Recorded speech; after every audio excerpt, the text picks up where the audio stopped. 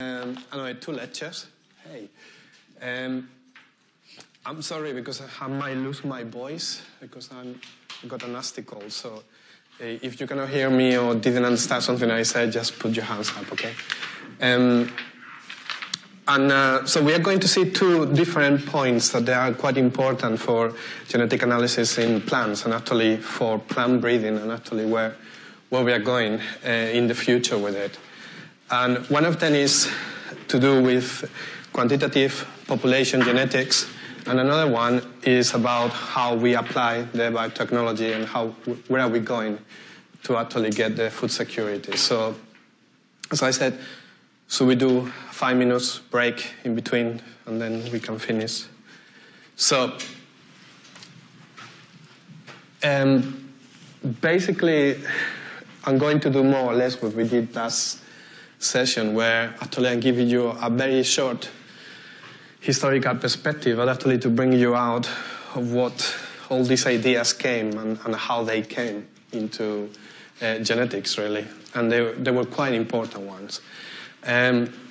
See how all this actually came from 2 different perspectives. One was Mendel, what he found out on inheritance units, and the other one was the concept of evolution and how things have been changing and what Darwin wrote. And people early on in genetics, they are starting to bring these things together and seeing the correlation in between them.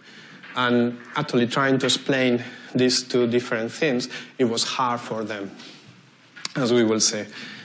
Then I will just go quickly, but in a basic way to remind you what population genetics and quantitative genetics are, and actually bringing the importance of them for plant breeding that we will see later on in actually QTLs.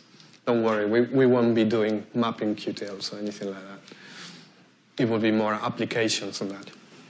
So, as I said, genetics was born as a science in the early 1900s, sorry. And basically, as I said, all the scientists were trying to bring together what Mendel said, what Darwin said, and actually they realized it has to be related. There has to be a correlation in between these things. And that's to actually bring the genetics forward. And quite early on, there were 2 main schools of thinking. One that it was using mathematics, and it was the biometricians, and basically the key ones were Carl Persson and Walter Weldon, and they were actually discussing that everything is just done with statistical analysis. All that evolution, all these different genetic appearance of phenotypes are coming from how many you have, or basically numbers. Whereas the Mendelians, they were basically vindicated by the ones who, as you remember, name genes and genetics, Bateson and Johansen, actually were more, no, we have a clear case here where, yeah, using numbers is telling us that there is something that is segregating and is actually producing this genetic of inheritance. And actually, now we know that both of them are right, but at that time, they were really, really competitive in between them. And they were writing really nasty letters one to each other. So thanks God there was no Twitter at that time. But yeah, there were quite personal communications in between them, that it was quite nasty. And then basically, it took a few years. So in the 1930s is when statistics started to work for both of them and actually bring the proper genetics science forward to actually analyze the data that they have. And basically they realized that they were called themselves Neo-Darwinians, and they was basically a modern evolutionary synthesis with different phenotypes coming from one specific unit, the gene, and others that they will be more, as we will see, quantitative. And obviously, population genetics was born in between them. A key figure was Ronald Fisher, that actually developed several basic statistical methods and wrote about that from the genetic perspective. Wright, who developed the modern population genetics and actually bring out what Mendel say together, what actually the numbers were showing to these people. Haldane was very important actually to see how the frequency of alleles were actually brought in different conditions. And I always put this here just to remind you, because you have seen this before, didn't you? Have you seen the pepper moths? So when anyone can tell me something, anything that you remember about it, okay? This is not a test. I don't have voice. Yeah? They were originally camouflaged against birch trees, but so it became more industrialized. Then become darker. So, yeah, birch trees, this one, the typical one, was the clear one to actually be camouflaged on them, so they will not be eaten so much. But then, when industrialization appeared, the trees were very contaminated, and they started to be darker, gray dark. And actually, this allele for the pepper moth survived longer. So it was a clear way of seeing how evolution and selection actually works. Okay, if it survives, actually go forward. And so this actually started to bring different ideas of populations. And in genetics, basically, all depends on the frequency of a specific allele in a specific gene, okay? And how it's distributed through the population. Obviously, they are influenced by different things that we will see in the next slide, so don't worry. So natural selection, genetic drift, mutation, and gene flow. So I will explain more about that in the next slide. But also other factors like, remember, meiotic recombination, how different hybrids could actually be doing, different subdivisions in the population, how is the structure of the population. Basically, this new field in genetics, called population genetics, what they try actually to explain is how the species were adapted and how they actually were born, okay? How was the speciation. So they use statistical genetics in order to link the variation in the phenotype. And this, as we will see later on, has been used quite a lot in plant breeding too. Okay, so anyone can tell me anything about this? Do you remember the Hardy-Weinberg principle?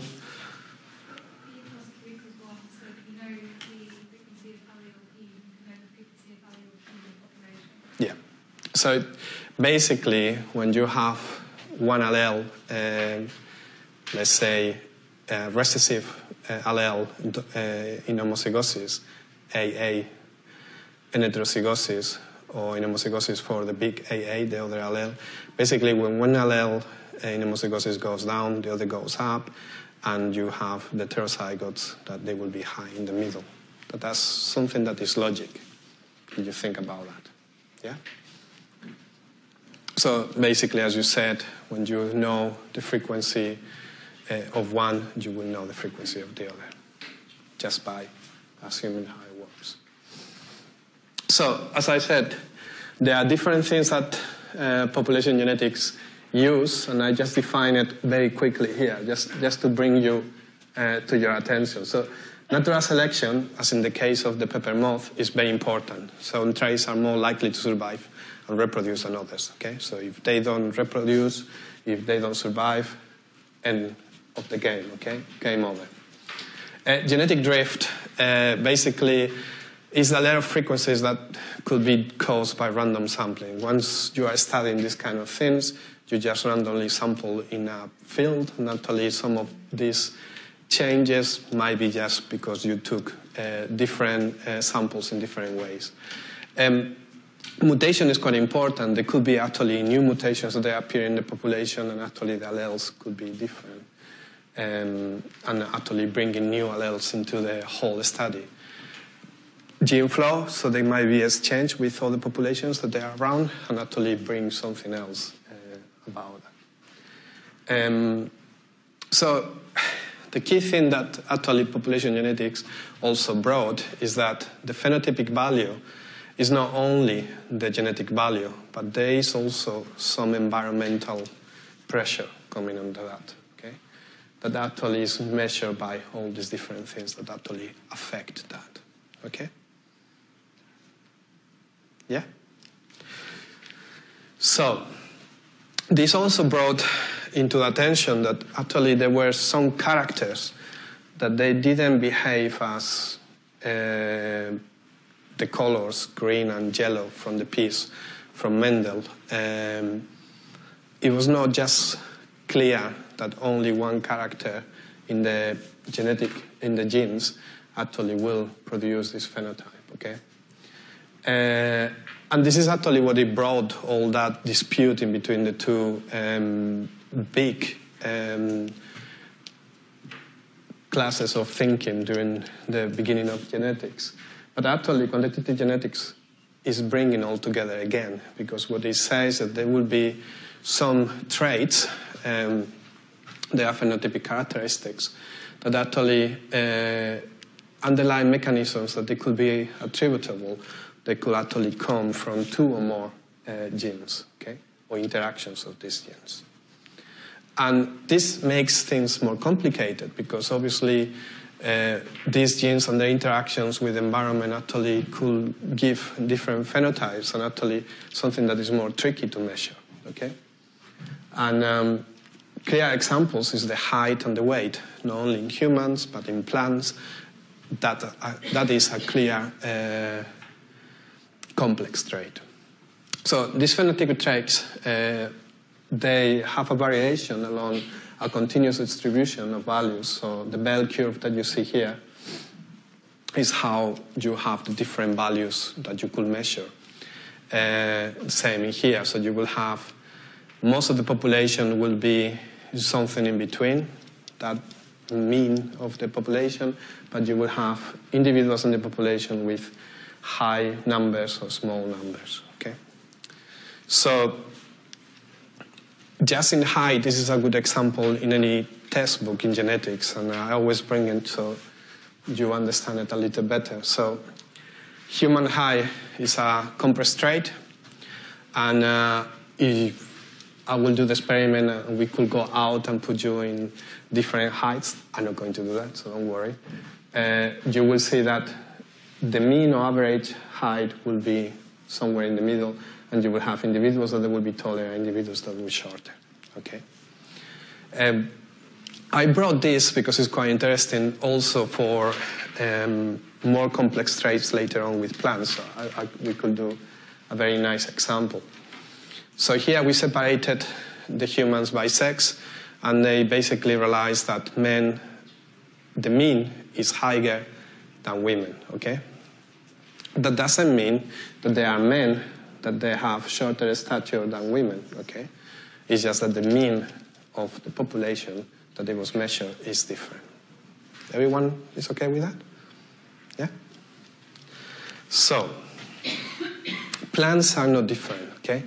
And quite a lot of the interesting things or traits that we want to have, like size of the fruits, height of the plant, as we will see, flowering time and seeds, the yield of the seeds is very important, and they are coming from not just one gene, but a combination of genes, okay?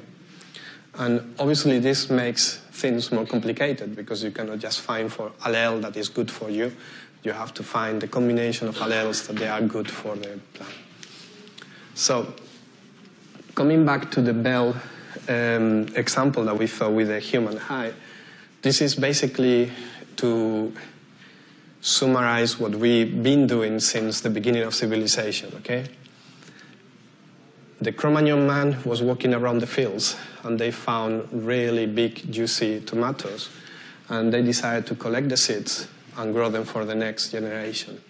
because they were big. In the next generation, they have a population of plants that they were a little smaller of the ones that they collect, a little higher, and very high. But obviously the mean on that population that they are coming from a few fruits, it was bigger. It was bigger tomatoes, probably nicer tomatoes, okay?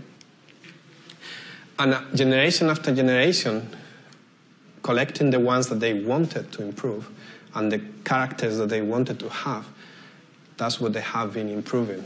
Okay, so it makes sense. You select the ones that they are better, you grow them, and you basically, if they are coming from complex traits, you will be improving it. Yeah. So this is basically something that has been done in agriculture since the beginning. Okay. And basically, clear examples. Maize is a very good example too. So from very small corns up to very big, so variation is quite high, and actually people have been selecting for different things. More grain, less grain, sweetness, different things that they could be interesting. This is actually just to show you that these bells, depending on the variety, they might have some populations might be very, or some of the characters that they're analyzing might have different shapes. So, for example, the blue one, most of the population is on the mean, okay? And very, very low numbers are in the different or high differences from the mean. This one, the red one, is a little opposite. You can see that the mean is a little lower, and there are more individuals that they are actually in the size. The yellow is even bigger difference. So the difference in between the mean and the others, the numbers that they are of the individuals with these characters are not so big difference like in the blue. So you can actually realize how the trait is going and how it's related. So most of the plant breeding books or genetic analysis in plants, they always tell that plant breeding always trying to increase the quality of the crop and the yield. Okay? What else do you think these days is bringing? Disease resistance? Yeah. So anything to do with disease resistance, pathogens, that they could actually alter the production. Easy harvesting. Easy harvesting, and we were going to see a very good example in a bit. What else?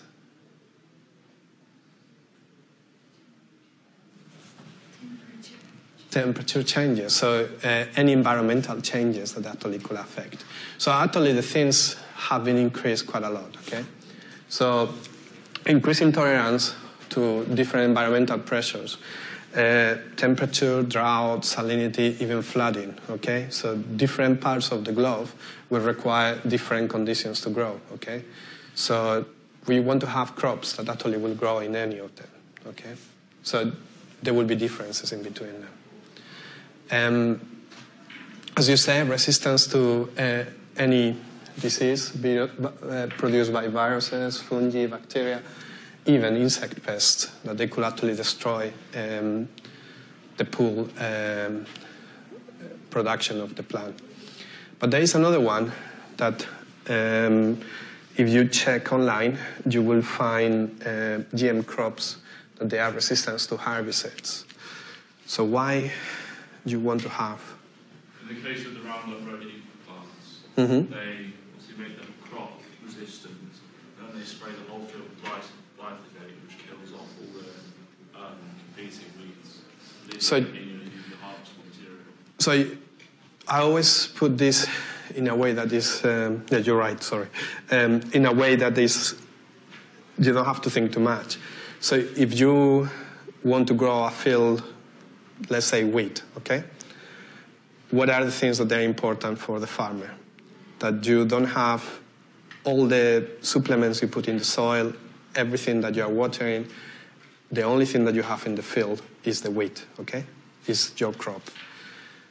You want that crop to produce quite a good yield, so you can make some profit or actually get enough food for your animals or whatever you need to do with that. But you need to give minimum of yield, so that's quite important. If the quality is good, you might be able to sell it for more money, so you could get more profit. But one of the things, as you said too, basically that is easy to collect. And the easiest way to collect is when you have a field that is growing homogeneously. All the plants are growing at the same time and producing the seeds at the same time. Once you have that, you pass the machine and you collect it very quickly. Okay? And this is something that you require to make more profit too. Okay? So all these things make what we are talking about plant breeding a little more difficult to understand sometimes. And we will see some examples later that they don't make any sense too. But because we are stupid consumers, we buy anything that we think is cool. So you will see too how plant breeding in that way is a little different. So quantitative trait locus, or QTLs, are regions of the DNA that actually are associated to a particular phenotypic trait. Could be the size of the plant, the size of the fruit, sweetness, whatever. And it's not just one gene, it's 2 or more genes, and normally are found in different regions of the genome or in different chromosomes, okay? They could be in the same region of the chromosome, some of them, but others will be in different chromosomes. So to actually be able to know which traits or which part of the genome actually are involved in this phenotype, researchers are doing what we call the QTL mapping. And it's basically a statistical study of the gene interactions that determine this complex trait. Okay? QTL normally define specific gene regions of the genome. Genomics these days is actually bringing out these regions, and actually scientists realize which genes are in these regions and actually are able to know which genes are affecting all these things. So that brings quite a lot of different things. So for QTL techniques, basically, we need 2 major things. One is actually have the right strains. What did Mendel started with? Anyone remember? With peas, yeah? So what kind of peas he chose to cross? Yeah, dwarf peas, green yellow peas, and then ringlet smooth peas. So he had 2 varieties that they were different color or different size. And actually, when they grow together, they were always given the same phenotype. And basically what he did is cross them, okay? So this is what we call inbred strains or inbred lines. They are lines that they are most likely in homozygosis for that specific phenotype that you want to study, yeah? So remember what we talked in the first lecture. Variation in genetics is a key importance, okay? You need variation to be able to bring these things. Once you have variation, you can do the crosses and actually study what is happening with the segregation. And in QTLs, it's the same. You need these inbred strain lanes, as we will see, or cultivars, and actually cross them and then analyze the offspring, okay? The other thing that is required is genetic markers. So from RFLPs, or restriction fragment length polymorphisms, microsats, single nucleotide polymorphisms, or these days, as I say, just sequencing.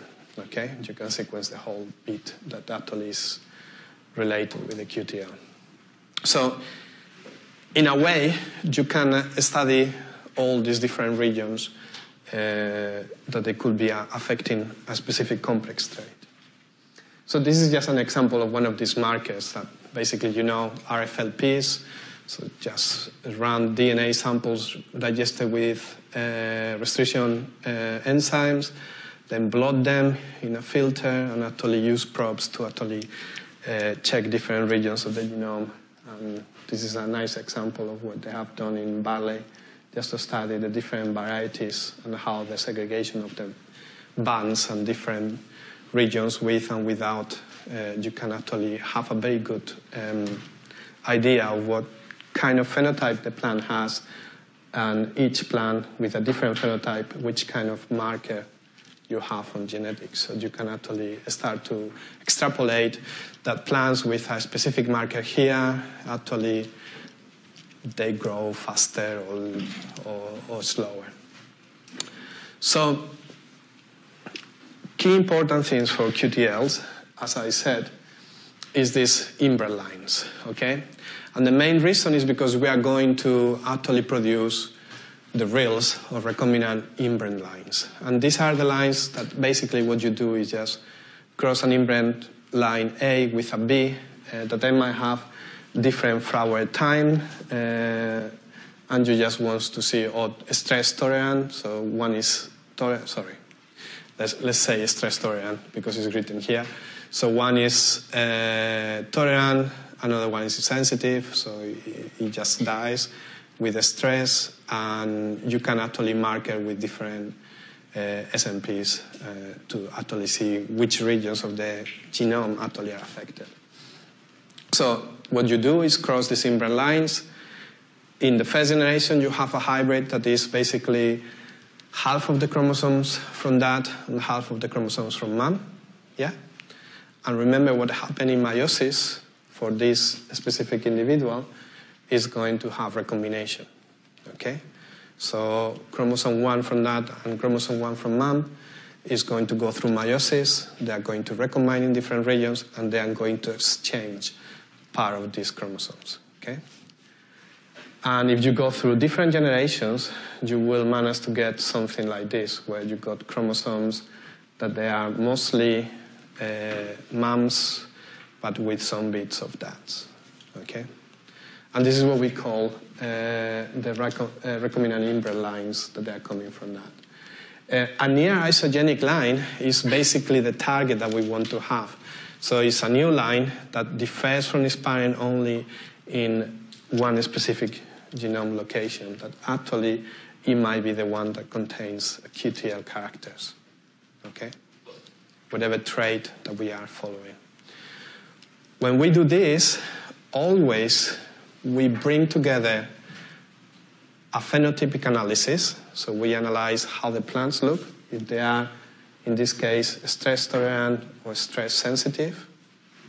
Stress could be temperature, could be drought, anything that you think about that it could affect the growth.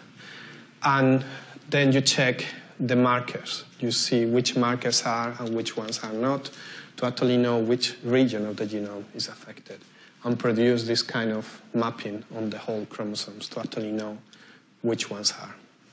As I said, these days, you can go and sequence all that region and actually have quite a lot of information on which genes will be candidates to actually be affecting your character.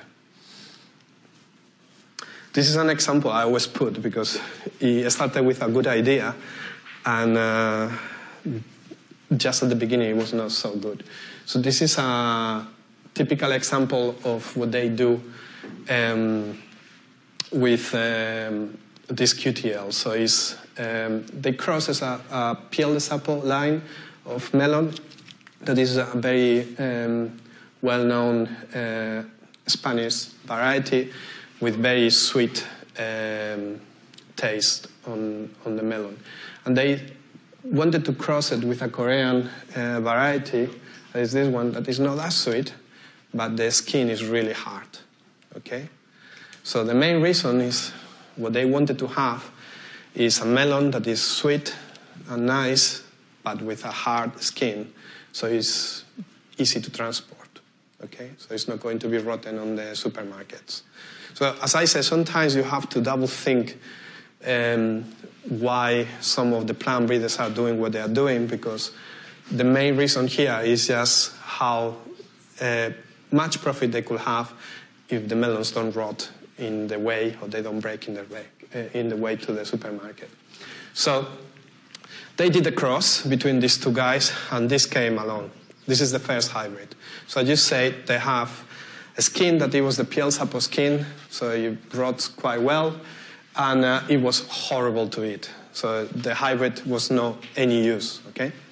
But then they crossed back again to the melon that is sweet one and trying to see if they could get the generation after generation all these traits that they wanted, okay?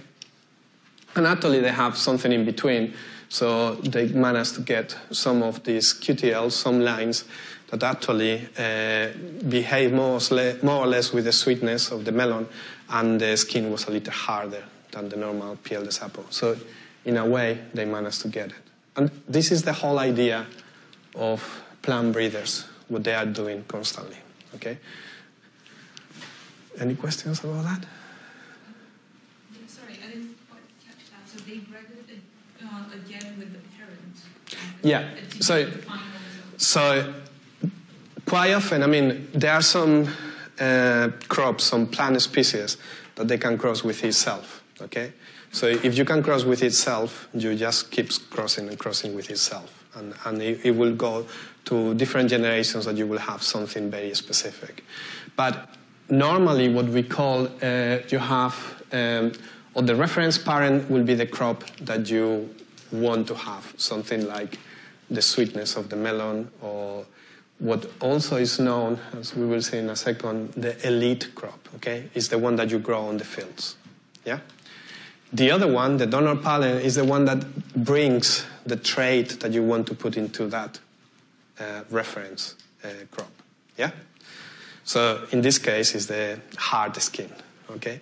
That by itself is just a character that you want to include in that. So the main reason to actually, in the first hybrid, you cross it to the elite crop or the reference crop is actually because you want to have that plus the bit of the other. You don't want the opposite, okay? Yeah? So,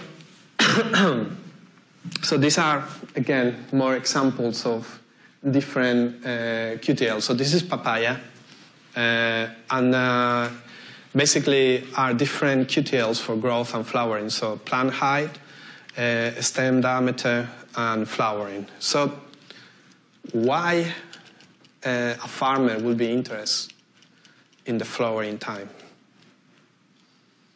What will be important? Faster harvest. Faster harvests, yeah? But what else? If you synchronize, then obviously crops will fertilize. So you want to homogenize the flowering time, specific times. What else? If we bring into it environmental cues. Synchronize it with Pollinators, but also synchronize it with the weather, okay? You don't want to have crops that they are actually flowering at the end of winter, and then there's a frost, and it kills everything, okay? And climate change is bringing this into the whole